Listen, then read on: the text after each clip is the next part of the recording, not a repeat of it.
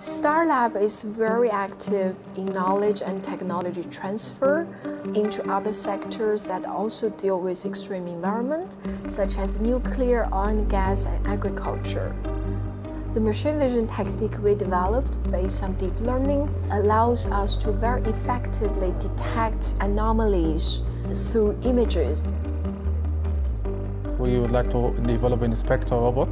The robot usually will go around the plant, detect if there's any gas leakage or abnormal situation.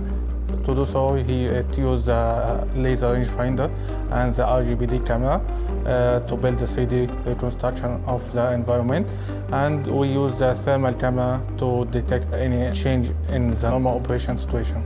I work at RACE, which is a lab specialising in robotics for hazardous environments. It's also part of the UK Atomic Energy Authority.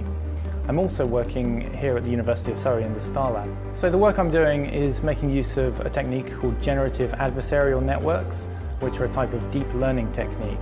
We're looking at components in nuclear reactors. By comparing the model of what's normal with actually what's measured in the environment, you can detect things which are anomalous.